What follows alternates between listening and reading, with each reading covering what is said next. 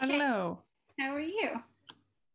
Good. How is my audio and such? It's fine. It's good. Can you hear me okay too? Yeah. I'm just using my computer speakers because I have a microphone that I use for our podcast, but you have to be like right up at it for it to, do very good. So we're just gonna try it on the computer this time and see how it does. My husband's gonna join us. I think he's using the bathroom. So what's up? I don't know if with it's my Well, go ahead. I don't know if it's my internet or your internet you're cutting out a little on my end. Okay, let me move. But if I sound good to you, well, no, if I'm not cutting out on your end, the recording's going to be fine. Yeah. So don't worry about it. Okay. I am going to move it though, because sometimes it does better if I move it to the window. So let me grab it real quick.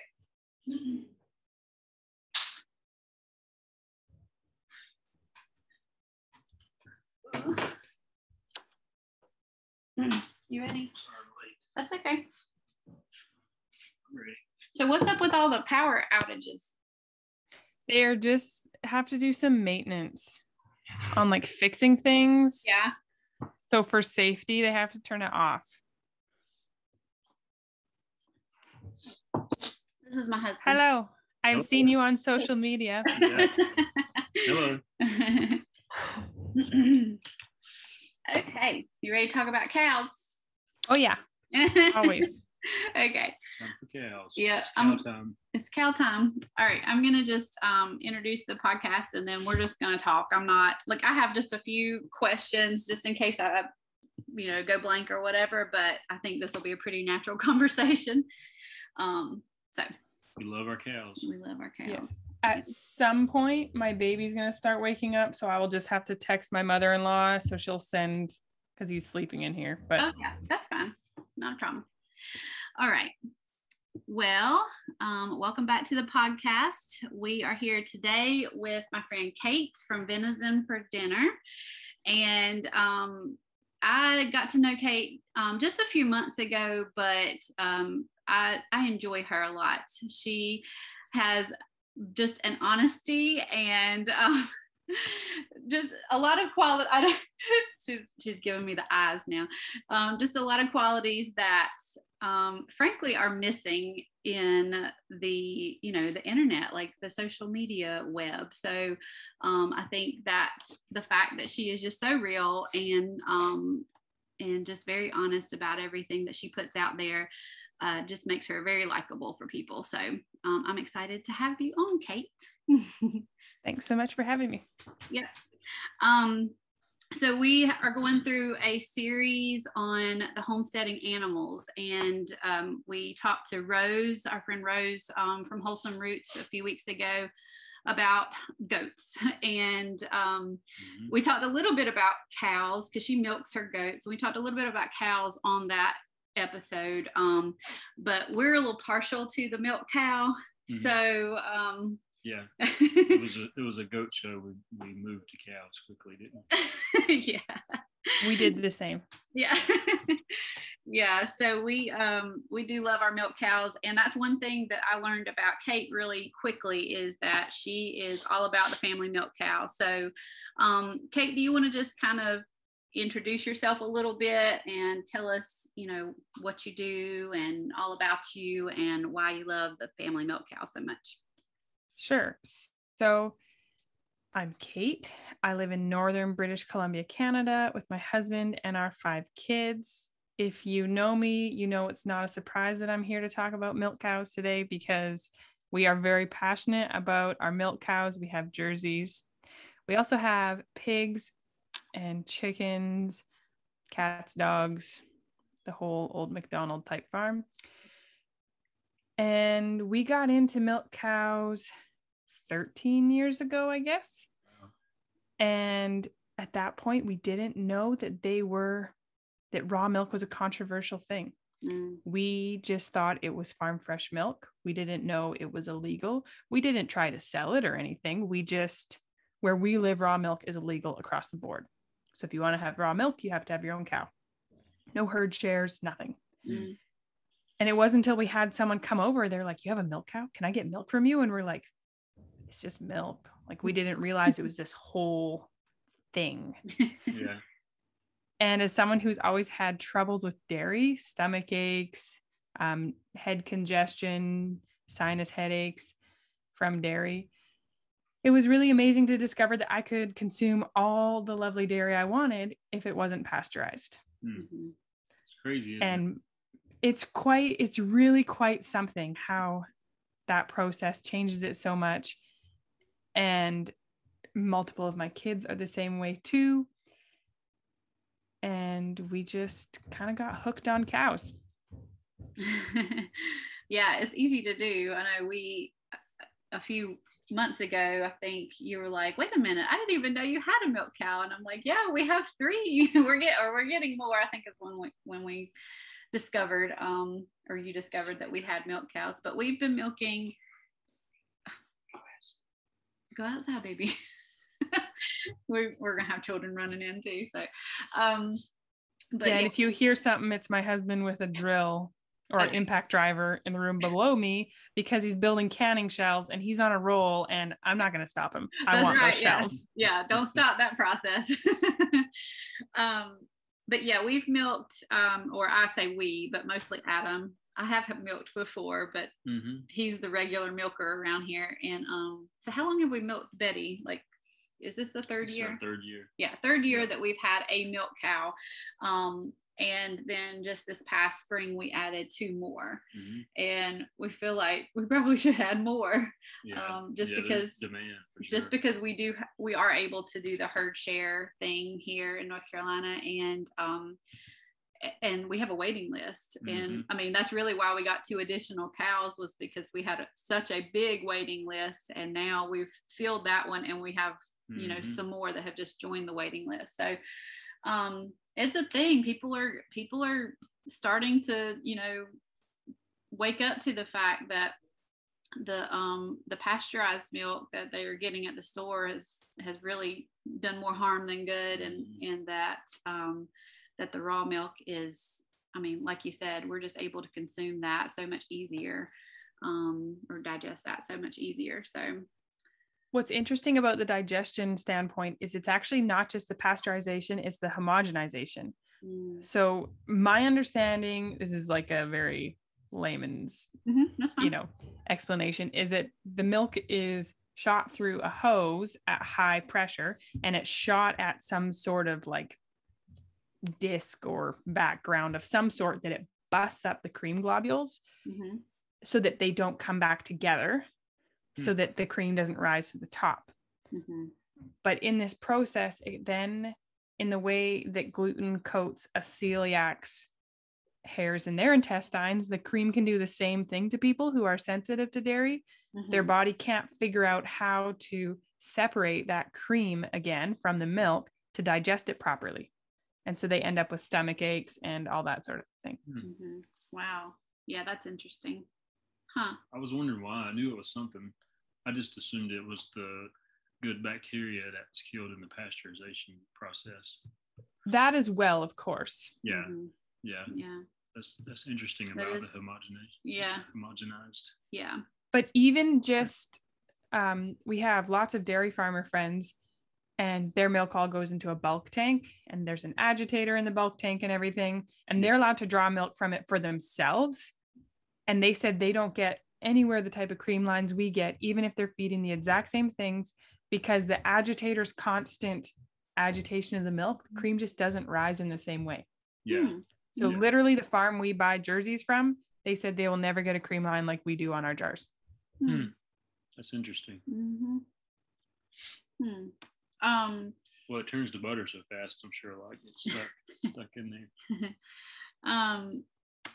You said you have jerseys. You have how many cows do you have right now?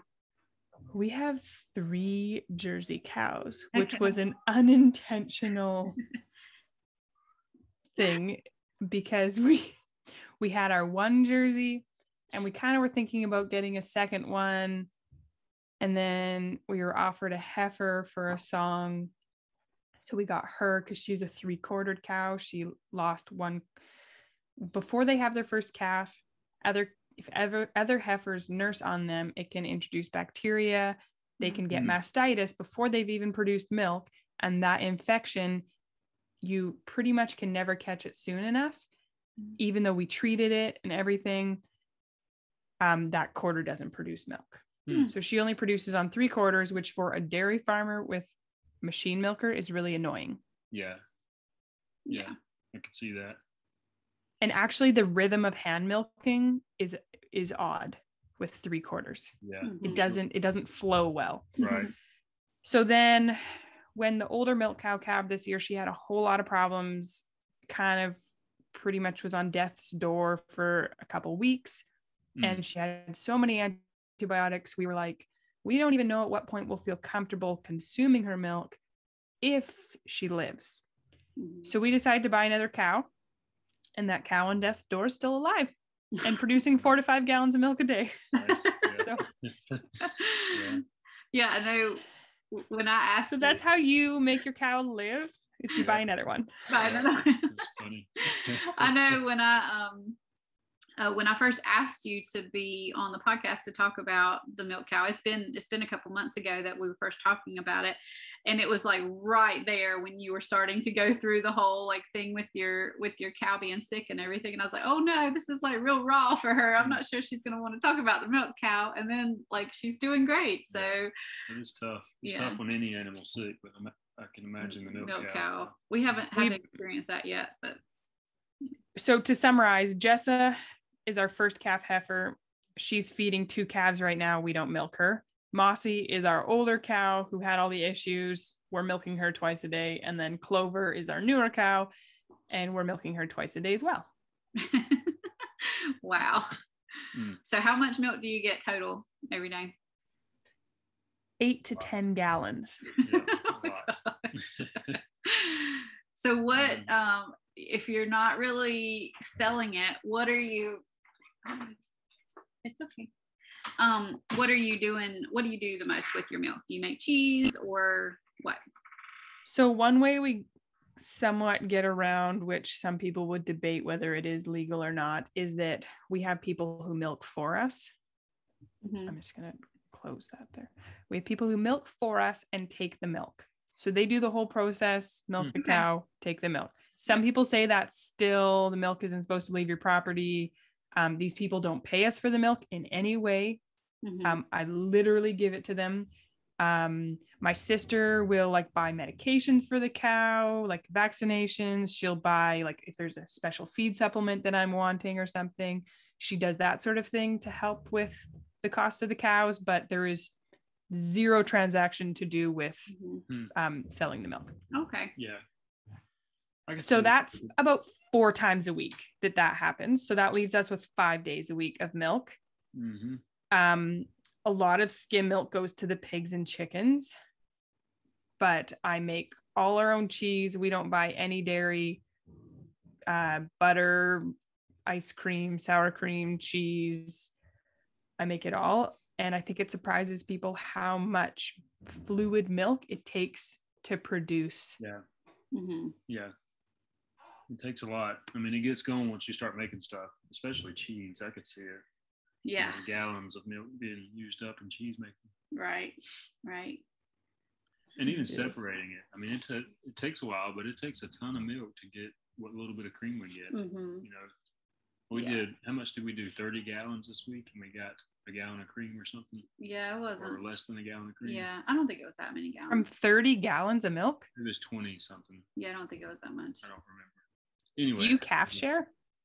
No, we don't. That is not much cream going on there. Yeah. We made really thick cream. Yeah, our separator has the adjustment is where you take it apart. And so we played around with that, and we decided we wanted thicker cream this time. So we did.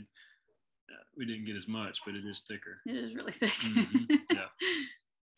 So I don't have a separator. I've debated that, but I just sometimes feel like it's another dish to wash. Yeah. Because I don't want to warm up milk to do it. I'd want to do it with fresh milk. Yeah. And I skimmed this morning a 3-gallon bucket of milk, 3.5-gallon bucket of milk, probably.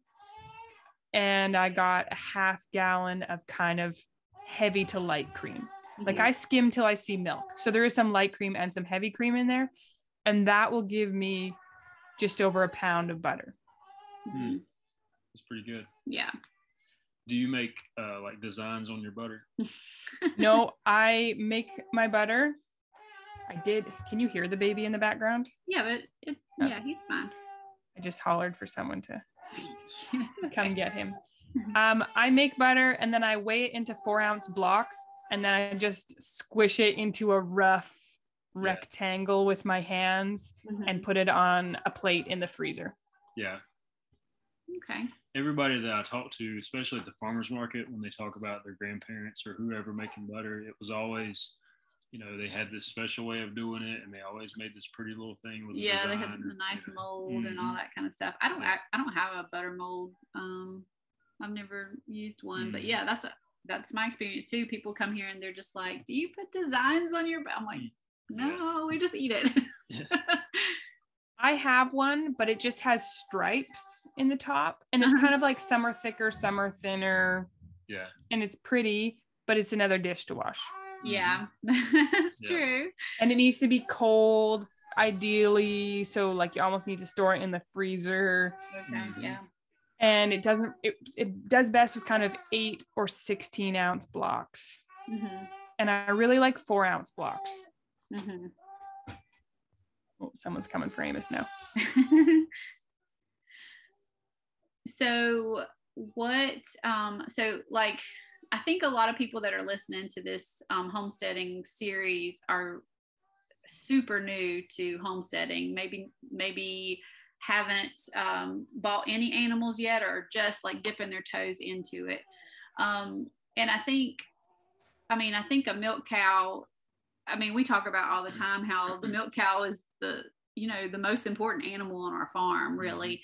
And I think though that if you're just starting out, that can be pretty intimidating, to first of all, to find one. We went to another state to get our last 2 that we bought, that we were comfortable buying, because you can, I know you've experienced this too, like you can find milk cows from dairies or whatever, but you're not super comfortable with the way they've been raised and fed and all the things. So just finding those perfect cows can be intimidating enough, but also just like, just how it ties you down too, like just the constant, like you can't just say, okay, don't feel like milking today. Like it's just something, it's a commitment, I guess is what I'm trying to say. Yeah.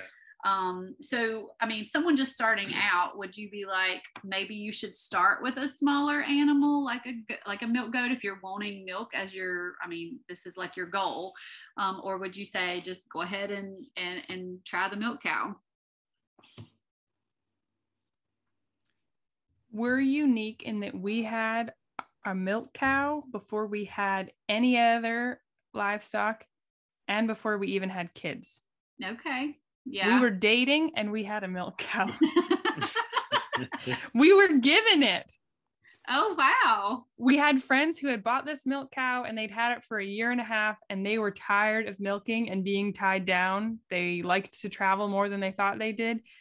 And when we'd been at their place, Marius had just loved drinking the milk. He grew up on farm milk and all that. And they called and they said, we're tired of milking. Would you like this cow? We'll give it to you. Yeah. And she wasn't producing a lot of milk at that point, only about 1 gallon a day.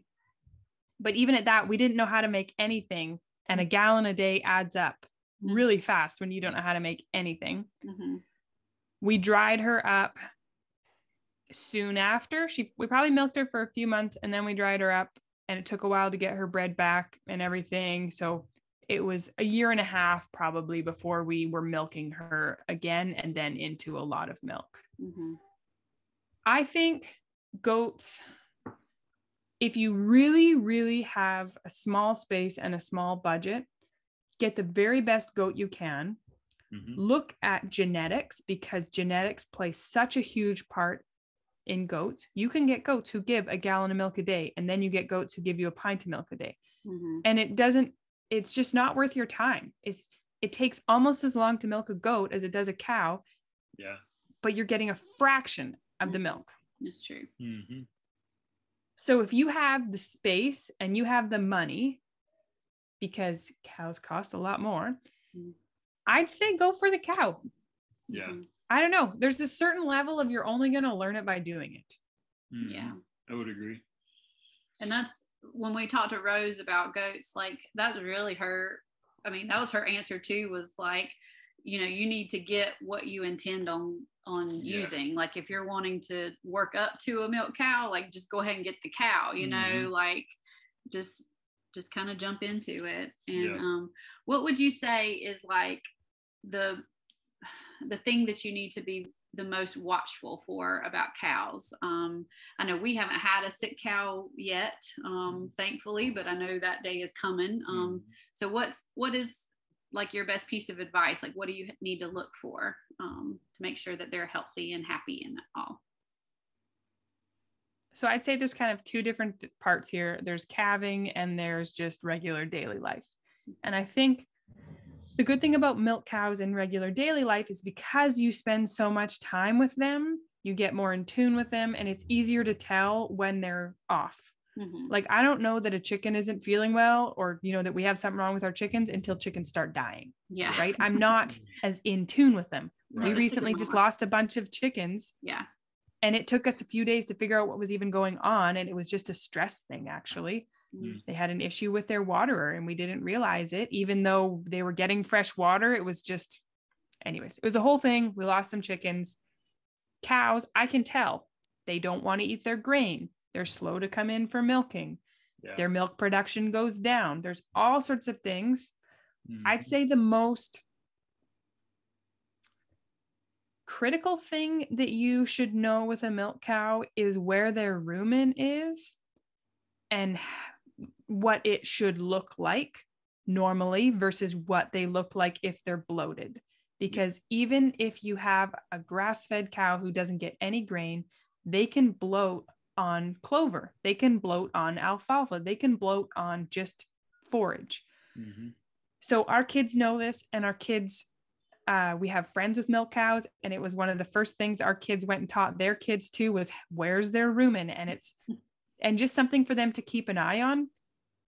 And so if you're looking at a cow from the back, right is their runt. So right is their calf, left lunch is how we remember it. And then at the back of their rib cage, where it kind of, there's the rib cage and then the spine and then their hip, and it forms a triangle. So we call that the rumen triangle.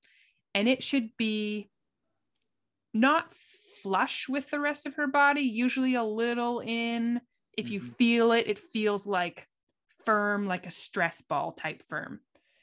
If you look at it and it looks more rounded, if you knock on it and it sounds like a basketball, there's gas in her rumen and you need to deal with that before it gets more serious and she goes down.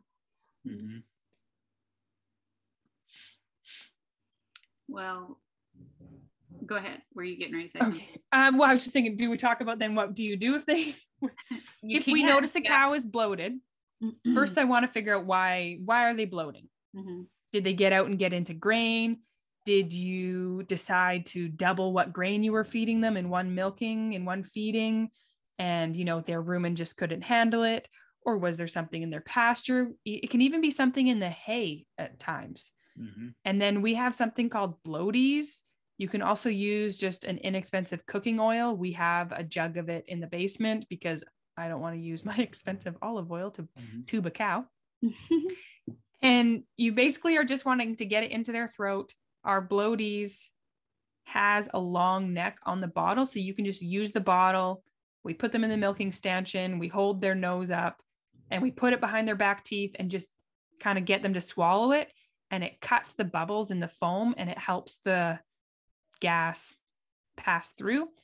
You can also, we usually then take that same bloaties bottle and fill it up with the cheap cooking oil, like sunflower oil, and get that down their throat because the oil also cuts the bubbles and the foam and helps things through.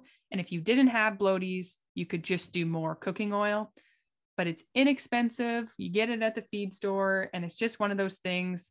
that's easy to just have in the cupboard, and it's cheap insurance. Yeah. Okay. That's good to know. I don't think we've ever dealt with that. Never had bloat that I remember. Not yet. The only cow, I mean, we did have one cow that got down to, she just calved, and it was, what is that? It's a calcium deficiency. Milk fever. Yes, milk fever. Yep. Yeah. We did have that once. Yeah. That wasn't a milk cow, but yeah.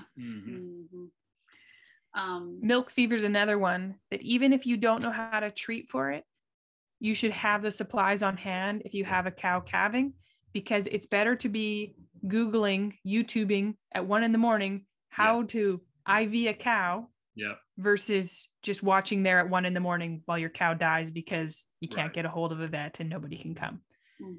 And I joked and said that. And then a friend of mine a few weeks later found herself at 2 a.m. looking on YouTube, how was she going to IV this cow? But she had all the supplies on hand. Yeah. So it, it was not fun, but she saved her cow. Yeah. Yeah. And they're not expensive things. They're not, like, at least for us, I bet you it's probably under $60 to have the milk fever supplies on hand. Yeah. And then when you look at the cost of a cow, that's just cheap insurance to have that in your cupboard. I don't think it expires. Yeah, that's right. That's one thing I'm finding out is having medical supplies for the animals just here. We usually find out the hard way a lot of times, because we don't know or we haven't experienced it. But once we do, then now we know, and now we get those things and we keep them and we know what to do, or we can at least look it up.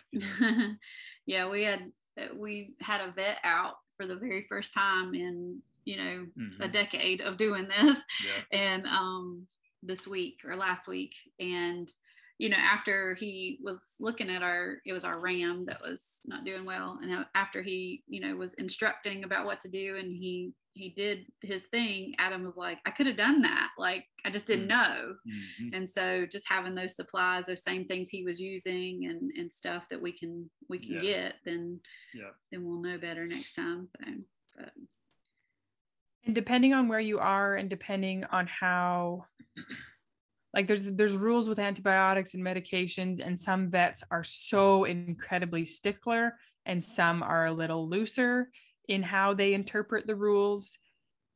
So some won't just sell you a bottle of penicillin.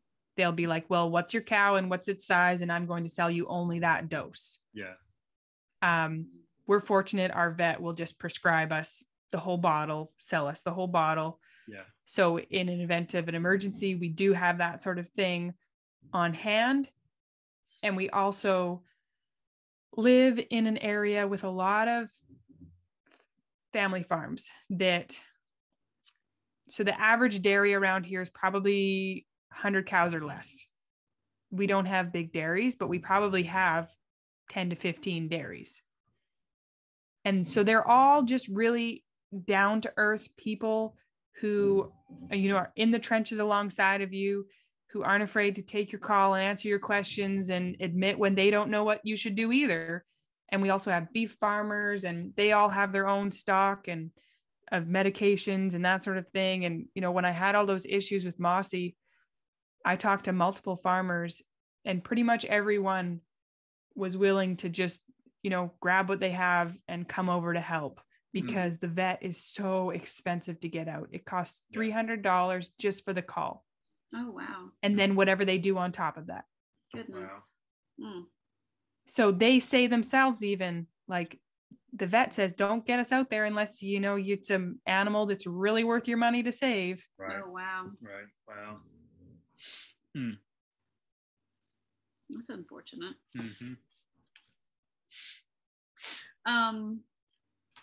Going back to like the like what you do with all your milk. I know you have a membership group, which I want you to like talk about that in a minute, but so you make a lot of cheese and things like that. Do you have a favorite cheese that you make? Because we don't have a lot of milk to use anymore because we have so many in our herd share, but I would love to experiment more with cheese making, because we eat a lot of cheese in our house. So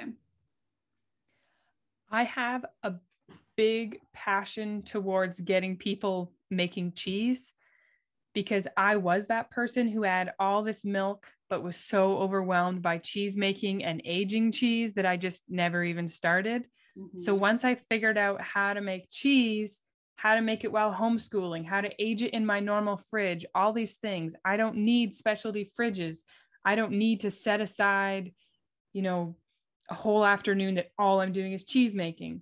I actually think cheese making and homeschooling pairs really well because there's times when I need to be around to answer questions or maybe go help them for a minute, but I don't need to be sitting beside them. And if I'm sitting beside them, I'm bored out of my skull. Like, okay, just come on, get done here. So when I have something like cheese to make or butter to make, I can be puttering on that while helping them.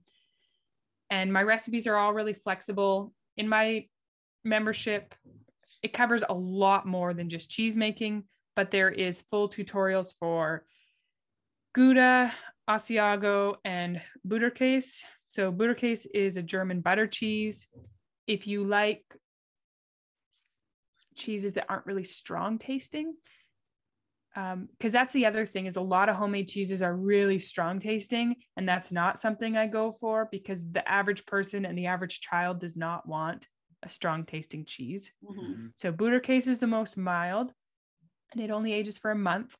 And then Gouda is a classic. I'm married to a Dutchman. My last name is Schat. And I had to perfect the Gouda. So we make most of the Gouda we make has cumin seeds in it, which they call spiced Gouda. And that is like a classic here. Like when we have people over and I serve spiced Gouda, that is, that's the ticket. Yeah. And then Asiago is not a cheese I even had till I was probably 25 years old. That it's kind of a cross between a Parmesan and a cheddar. Have you had Asiago before? Yeah, I think so. Like on like a salad or something before, like shaved on salad. But I've never tried to make it or anything like that. But so Asiago, I think, is one of the first cheeses you should try making for a few reasons. It's really versatile. We will have it in our Caesar salad in place of Parmesan, or you could put it on a burger, or you can have it with crackers and cheese, or you can make a grilled cheese sandwich with it. It's very versatile. And it uses a partial fat milk. So you can steal some of the cream and kind of just leave yourself with about an inch of cream, not even the heaviest cream. Mm-hmm. The process isn't complicated. It's really straightforward. And then you just vacuum seal it and throw it in the fridge. Okay. So that's a fun one to make. The Gouda and the Butterkäse, they taste better faster.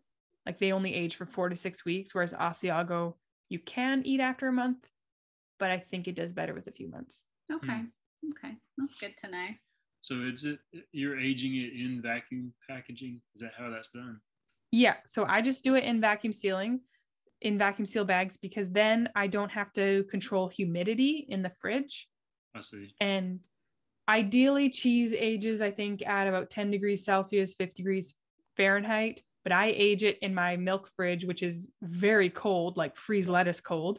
Yeah. I age it just fine. Maybe it takes another week or two. Like it's not a big deal and it's not worth overthinking it. That's interesting. Mm-hmm. You know what else is interesting is how people who will never drink raw milk will usually always, eat cheese or ice cream or, butter or things like that. I think yes. We have someone like that in our family that when she comes over, she won't put milk in her tea or coffee or anything, but she's over there slathering the butter on her buns and, piling the cheese on her burger. And I'm like,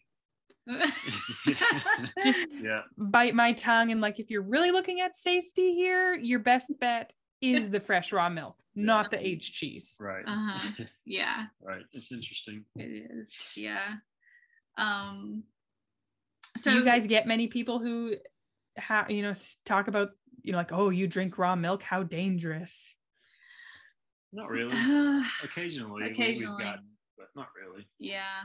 We have a few. I mean, I've had a few people say, I'm really curious about the milk, but I'm kind of nervous about it. Yeah. And we had one customer that we didn't explain well enough about the cream or something, and he said it made him sick. I think I told Kate about that. Yeah, he said it made him sick, and I'm pretty sure okay, so anyways, that's a long story, but he was already sick anyways because he had COVID. And then he was telling us that he thought that the milk made him sick, but I think it was because he said it was bad. It's because the cream was on top. I'm pretty sure. Like he just didn't understand like what raw milk. And he probably just drank like a glass of the cream on top and then got a stomach ache. And then because he'd never had raw milk, probably got the shoots and you know. Yeah. I have a friend here with a milk cow, and she doesn't make cheese, but she makes a lot of butter, and she had skimmed off 2 gallons of cream, and she had it in the fridge, and her husband looked at it and it was so thick on top, he thought it had gone bad and he dumped it. Oh my goodness. That's so disappointing. I was like, did you cry? She said, I was too tired to cry. Oh my goodness. Man, that's a bad day. Yeah. We've had some milk accidents in our house when we were separating cream and stuff. Yeah. We've had like the entire kitchen floor is covered in milk. Yeah. Like it was awful. Like, but we're, you know, we learn from those and do things differently. But so how do you, I know you said you read a lot. Do you have certain like resources, books, or anything that you would recommend to people that want to like learn more about the milk cow before they get one or as they're, you know, in the process of getting one? I've actually never really read a book on milk cows. Okay. There's the book Keeping a Family Cow. Yeah. That people rave about. I've never had that book. There is a book, I can't even remember. It's by Dirk Van Loon.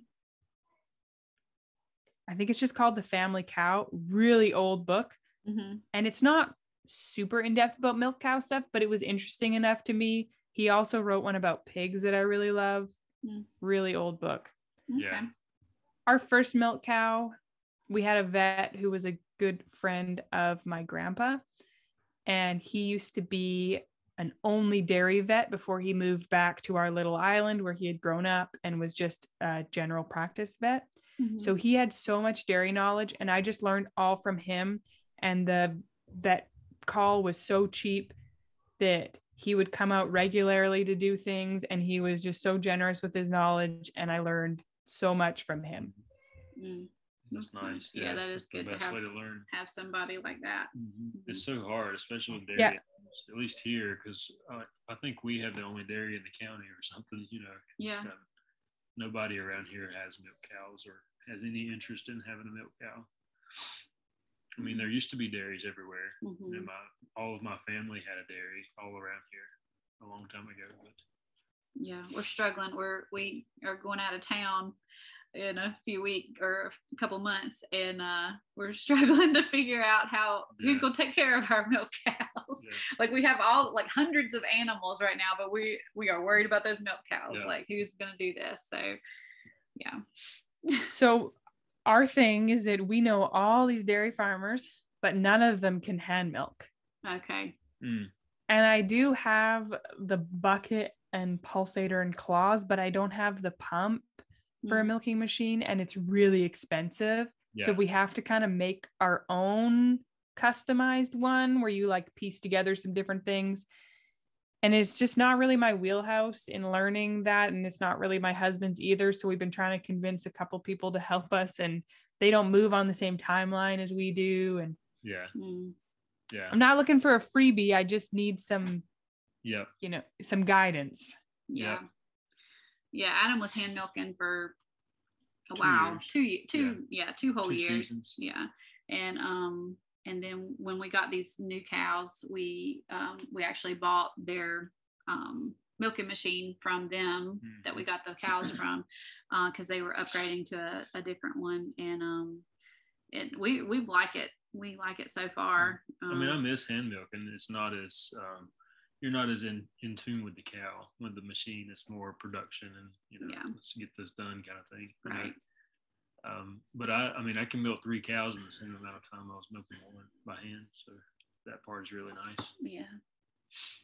We we're thinking about using the machine milker for daily milking, Yeah. Because it was taking me an hour twice a day by the time, you put your shoes on, you get your boots, you wash the cows up, you milk one cow, you wash the cow, you milk the other cow, deal with the milk in the fridge, wash the bucket, etc. Mm-hmm. But my oldest, he just turned 12 2 days ago, and he actually can now milk one out on his own as of the last few weeks. Yeah. So now it's kind of just become one of his mandatory chores that he has to come milk with me, and he milks our older cow and I milk the other one because she has kind of firmer teats that are a little harder to milk.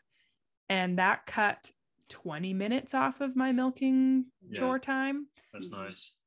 And that's been really helpful. And even he goes out before me, he goes and gets the cows in while I'm dealing with buckets and getting that stuff.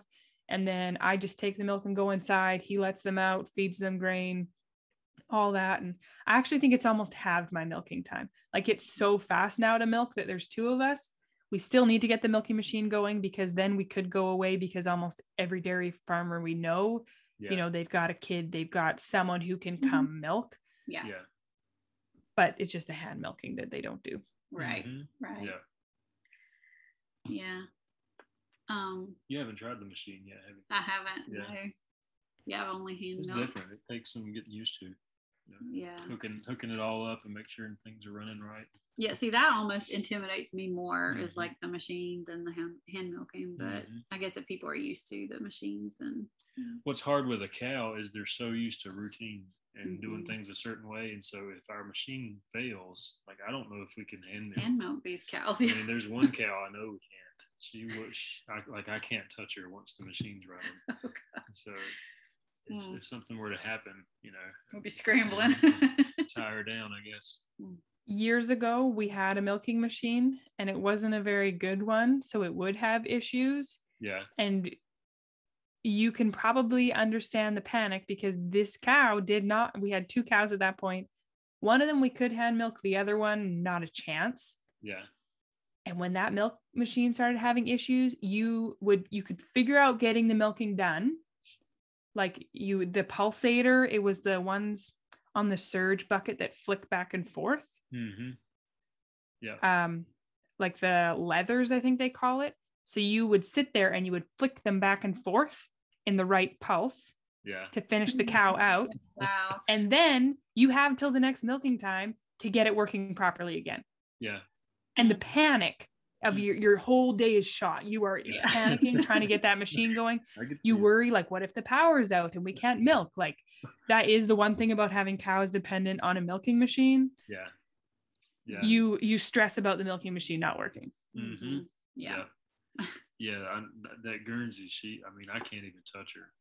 Once I've cleaned her and hooked the machine up, like, I can't. Just leave her alone. Yeah, she's pretty particular. Mm-hmm. Yeah. And we did 2 cows with a milking machine for about 8 or 9 months. And then when it was having issues one day, we were like, that's it. We're done with this.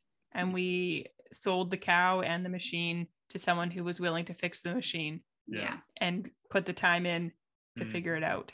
Mm-hmm. Yeah. Because that's a huge part of the lifestyle that we have, is just figuring out how to, what's working, what's not, how to be more efficient. And like you were talking about your son helping you with the milk, and just cutting off 20 minutes of your time is like a huge thing, and doesn't sound like a lot to a lot of people, but when you're doing hours and hours of chores, and then when problems come up, then you're having to spend hours and hours fixing problems, then all those minutes add up. And definitely. Yeah. And then you end up kind of dropping other balls, because you're trying to fix things, and things that like kind of probably needed fixing, and you just couldn't get to them. And then suddenly something blows up there, and then that becomes urgent, and you have to drop other things. And it kind of just becomes, some days you just feel like you're putting out fires. Right. Mm-hmm. That's true. Hey, would you recommend someone getting a heifer not in milk and just getting used to having a cow for a while, rather than a cow in milk, I guess? No. I would say if you have experience say you were in 4-H and you had a steer project, you trained cows, you were used to handling cows, or you're a horse person and you train horses and you're that sort of person, that would be the only type of people I would say, yes, get a heifer. Otherwise, if you're getting one cow and all you have is one cow and she's not bred, you have to figure out getting her bred. You have to figure out, are you AIing? Are you taking her to a bull? When is she even cycling? What does cycling even look like? What if she isn't cycling regularly? And then after she calves, there's a good chance she wants nothing to do with her baby because she's never seen one before and she's a heifer and she's a new mom and you got to help them. And then her teats are probably small too. And so then you're struggling to milk those. She doesn't want to be milked. You got to train her. It's a lot. Yeah. We've had 2 heifers. One of them, after a week of trying to milk, we left her with her calf until it could be weaned and then sold it because she broke my husband's hand. And I was about 8 months pregnant. And he said, you're not going near that cow. And yeah, we sold her and she went on to be a great cow for someone else. She just didn't fit with us. Our heifer we have now, we got her as a bred heifer and we got her for so cheap that like the guy was like, if you end up eating her, I'm not hurt. Like, it's fine if it doesn't work out. She is the most innately calm cow there is. We brought her home as an unhandled heifer and threw a halter on her and tied her to a post to treat her for the mastitis infection. Wow. Like we call her Jessa the magic cow. But even at that, it took, I bet, 3 months of milking her once a day. We were calf sharing. Of every milking, you're training. Yeah. It wasn't enjoyable. Her teats were small. It was hard to milk. And every milking, she kicks or she shifts and you have to, move her leg back or, give her a smack on the leg. No, keep it down. No. And you're just the whole time. And it wasn't fun. Yeah. And my husband didn't milk for probably 2 months after she calved. And he had every milking time. And when I come inside, he asks, how are the cows this morning? How was milking? And every time I'd come in and I'd be like, I got it done. It was okay. Yeah. I got it done. Whatever. Yeah. And he didn't fully understand it until he had to milk because I was too pregnant. And he was like, wow, you're right. It's not enjoyable. You just have to get it done. Right. Yeah. So if that was your first experience with a milk cow, it could really turn you off. Right. Yeah, because most people would assume you want a younger animal to start with, but I feel like with a dairy cow, you really want an old cow to start with, not necessarily one that's even been milked. I think with an older cow, they're just calmer and they just kind of go with the flow. Let's talk a little here about what sort of cow you should shop for. How about? Okay. Yeah, that's good. So I'd say if I were looking ideally, I want like either end of first lactation or second lactation cow. So they got some milking under their belt, but they're not old. I want her to be bred back unless she has just calved as a second freshener. A cow that's not bred back is often a red flag. They could be selling her because they can't get her bred. And if you don't have a bull, if you don't have AI access easily for artificial insemination, do not buy an unbred cow. If they are beyond 3 or 4 months calving and they haven't been bred, I would say don't buy them. Yeah. Like those are just red flags to me if someone hasn't bred them. Or if they say they've been with a bull, but they haven't been preg checked, you get them preg checked. Yeah. And if the people aren't willing to do a preg check or anything like that, there's another red flag.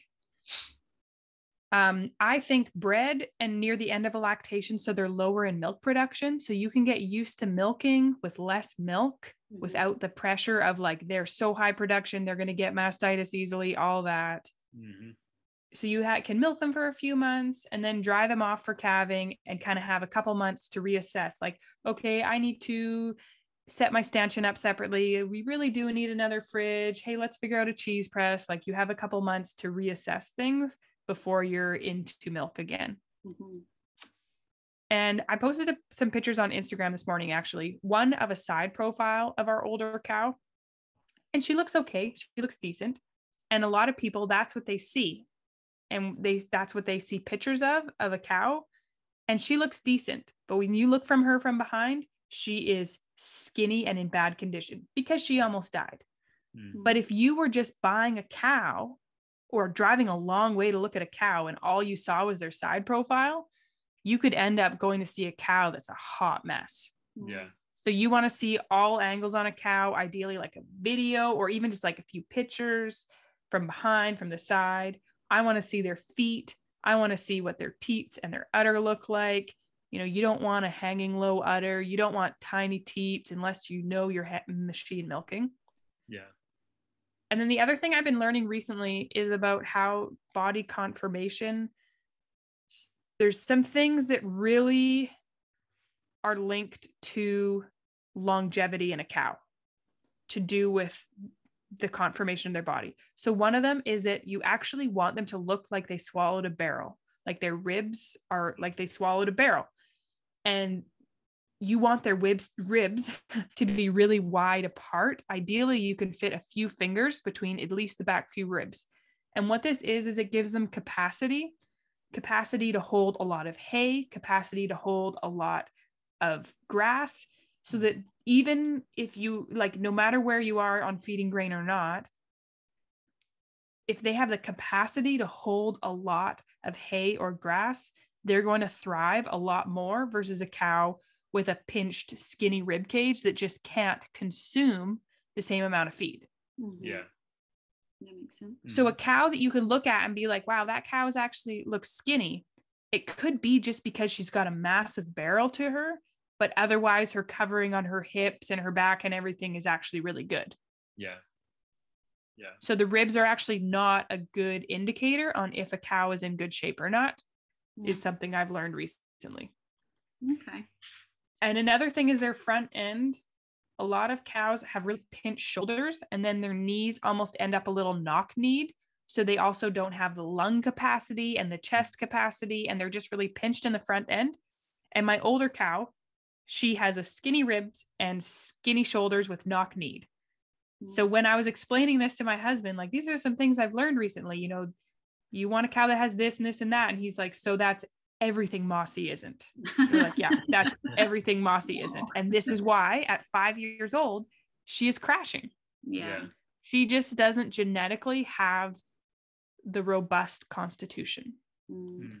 So when I bought my last cow, I looked at it a totally different way.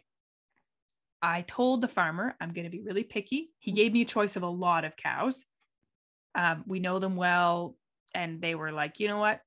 We'll throw away the sale list for you. You find what you really want here and we'll make a deal. So I walked through their barn, and first he told me like which cow was like a heifer or first lactation, second lactation, that sort of thing. Cause I didn't want older cows, but with their numbering system, it was pretty easy to figure out which are older and which are younger cows. And I would look through and I'd be like, okay, I like that udder. I like those teats. And then I'd like look at the rest. Okay, what's their front end look like? What does their, what look like? Are they bred? Whatever. And we went through and pulled a bunch of numbers and then went to their computer and looked at all their stats and everything, and then narrowed it down to the cow I ended up with. Okay. So it was a totally different way of shopping for a cow. And I was like super blessed to even be able to have that opportunity to just walk through a barn of 100 milking cows and pick out what I want. Right. Yeah. Like there was only a few cows that they were like, no, you can't buy that cow. So that was just a really, in a really hard time with our other cow, I was just super blessed to have had that opportunity. That's good. But I think if you have a cow that maybe has some things that you don't love about it, that's when it's important to pay attention to the bull statistics. Yeah. To try and correct it there.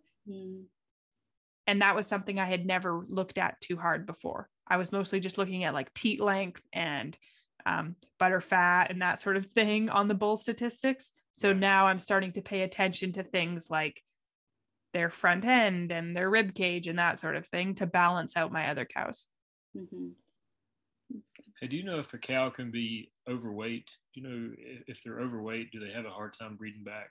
Have you ever heard that? In my experience, yes. Okay. I had it happen with 2 cows. One, we just waited way too long after calving to try breeding her back. And we could just never get her bred back after that. After 3 or 4 tries with our vet told her to just eat her. They were like, you don't have access to a bull. We lived on a small island. There was no bull that we could use. And he said, at this point, you can eat her and come out even. But if we keep trying, you're going to get a lot more expensive here. And then the other cow I had,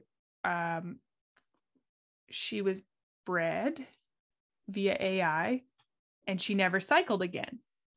So we were like, oh, great, she's pregnant. And then we go to dry her off at 7 months pregnant. And we're like, you know what? She doesn't really look like she's getting too big here. So we got the vet out and she had cysts on her ovaries, which can be something they get from being a little overweight. Because a dairy cow will put on fat internally before they will put it on externally. So you won't see that they're getting really fat, but they are. And then they have a hard time breeding back. And it also can cause troubles with calving in terms of they can end up with displaced stomachs if they're overweight, which we learned recently too, because we were trying to rule out left displaced abomasum and LDA. And one of the things was if your cow is on the fat side, after calving, their stomach can have a hard time getting back in the right place. Or the calf can't turn properly. And then you have troubles with calving. Sounds terrible, doesn't it? It does. It does they got to get pretty fat for that to happen. Yeah. I just heard that and it just seems it didn't seem right for a cow to be overweight and cause problems. It is, unfortunately. A cow should be hefty, like you said, it should have a barrel. Yeah. It's not about the barrel though, it's about the other parts of their body that are. Yeah.